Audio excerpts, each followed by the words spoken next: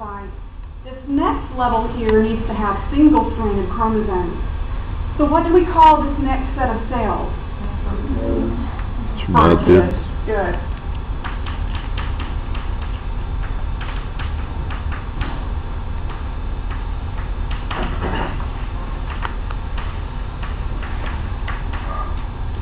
Now you've got what you're looking for. They are haploid, and they're now single-stranded.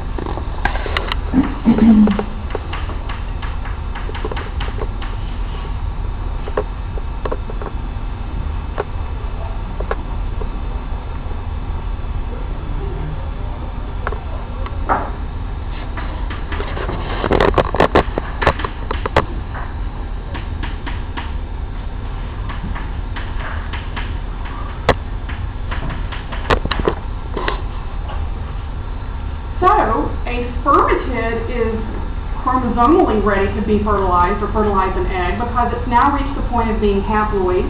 It is single-stranded, and these 4 cells here all came from this one single spermatogonium. This process takes 6-7 weeks. You know, you're talking a pretty long time here to get to this point. And we are still not done yet because we have to go through yet another process. I'm getting kind of low on the board there, so I thought I'd move us over. What you've seen so far is the process of spermatogenesis. This last little portion, spermiogenesis, is a special time period that takes that spermatid and develops it into a sperm. At this point, you've done all the divisions, right? You've done mitosis, you've done meiosis 1, you've done meiosis 2. But at this point, what you need to do is make this cell look like a sperm. So every single one of those spermatids goes to the salon and has a do-over, has a makeover. What we're going to do is trim away the excess cytoplasm, and we're going to convert the nucleus into a head.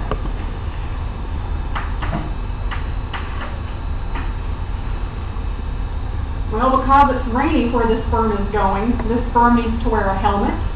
So we're going to put a helmet on the sperm, and that helmet is called an acrosome. It's actually full of enzymes, and these sperm are going to run head first, kill themselves against the wall of the egg. You might recall hearing in lab about the zona pellucida. That layer around the outside of the egg is tough to break down. So lots of these sperm literally have a suicide mission to break and rupture this acrosome against that zona pellucida, because one of those sperm is actually going to make its way through that zona pellucida and fertilize the egg.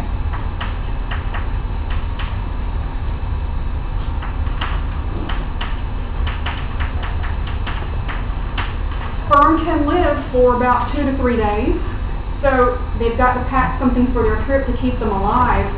This area right here below the head is the midpiece. The midpiece is powered by mitochondria, so that area is rich with mitochondria.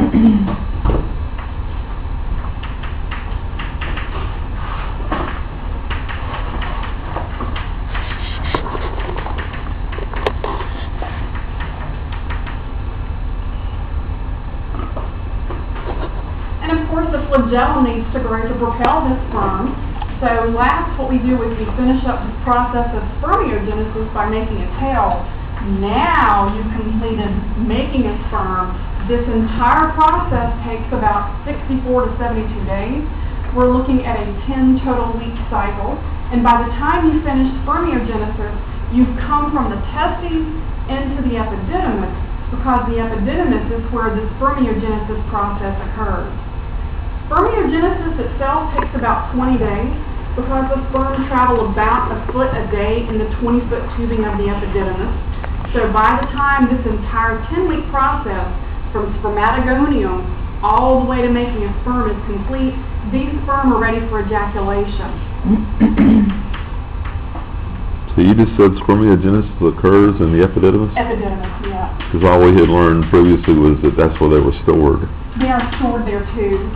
So they're inching their way through the epididymis, and then they're stored there until they're ejaculated. All right.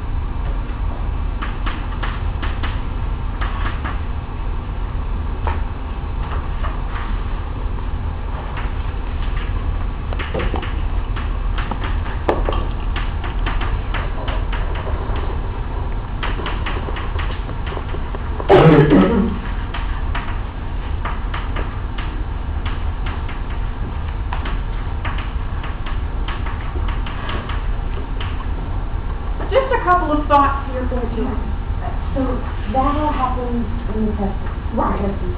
And then this happens in the epididymis. Right. Okay. Right. The entire thing on the board here is approximately 10 weeks, about 64 to 72 days. The last 20 days, of course, are spent in the epididymis, making the spermatid into a sperm. Once those sperm are ejaculated, they can live 2 to 3 days outside of their environment. That's why if a woman has not yet ovulated, sperm can live for 2 to 3 days on her reproductive tract. Or if she has ovulated, they can still continue to live for a 2 to 3 day period after that point. So there's actually a rather wide window during which she can have intercourse and actually receive viable sperm that can fertilize her egg. So she doesn't have to have sex that one day that she's ovulating. There's a much larger window there that sperm can actually survive. The seminal fluid, seminal vesicles, prostate, those types of glands release sugary fluids that help to let these sperm live, because we know that mitochondria need glucose to live, so they actually take a lunch bag with them in terms of the seminal fluid. Is that all the anatomy for the sperm you would know? Yeah, that's pretty much it. I wanted to mention to you the process of a vasectomy, because that doesn't do anything to this picture on the board. All a vasectomy does is cut the vas deferens. What does that prevent from happening? All it stops is the sperm traveling to the outside of the body. So the blood flow is still there, the testosterone levels are still normal, sperm production is actually still normal. The sperm just don't get to leave the testes, or rather the epididymis, because from the epididymis, we know that coiled tube turns into the vas deferens. So it's a cut in the vas deferens that prevents the passage of these sperm to the outside of the body. Brittany. So what happens to them? Is there like a cycling process? Lymphatic system picks them up and carries them away. So that way the testes don't swell with hundreds and thousands and millions of only sperm. And it also said something about macrophages. Macrophages, yeah, eat them and destroy them. So the 64 to 72 days is just for the spermatogenesis, or the entire process? The whole process, okay. Yeah. And then the spermatogenesis was 6 to 7 weeks. Is that what you said? Yeah, this whole process is 10 weeks, and this last part here is 20 days of those 64 to 72 days. Does that make sense? So this is day 1. By day 40-something, you were here. By day 64, you could possibly be ready to let them live. So vasectomies essentially prevent the passage of semen, or not semen, just sperm to the outside of the body. The seminal fluids can still be ejaculated. There's also a hormone that controls sperm production. So there's a hormone called inhibin. Hey, that makes sense, right? That actually lowers sperm production if it becomes too high.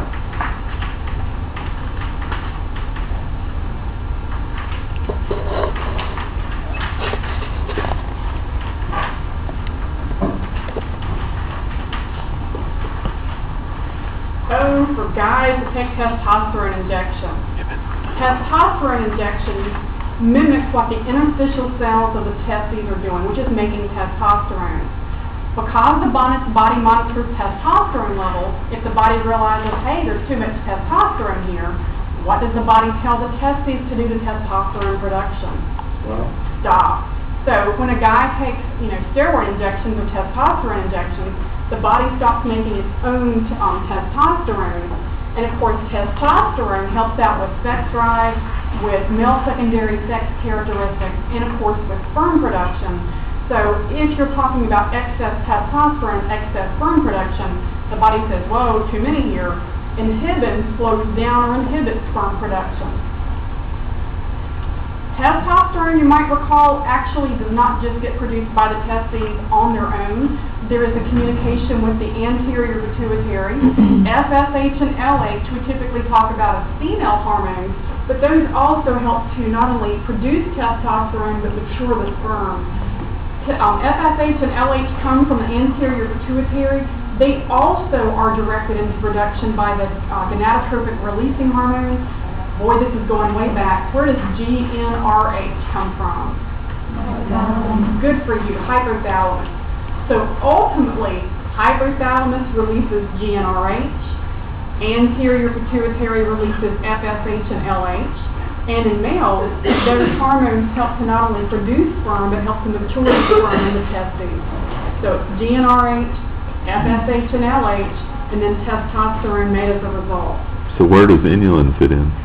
It's just monitoring. I don't know who produces it. I'm not sure if it's hypothalamus or pituitary, but it's in response to the high sperm production. So apparently there's some way to monitor that. No, I meant inulin. Oh, inulin? Yeah. That's a plant polysaccharide. That's something completely different.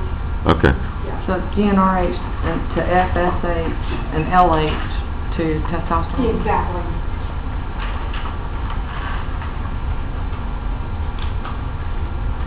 The comfort level you want to have for the test on Thursday is, okay, which of these cells are haploid, which are diploid, which of these cells are made by meiosis 1, by meiosis 2, what does the process of spermiogenesis create?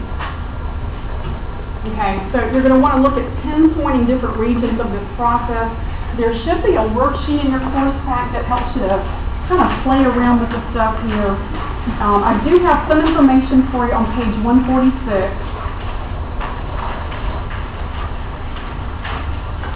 And a little bit more on, let's see.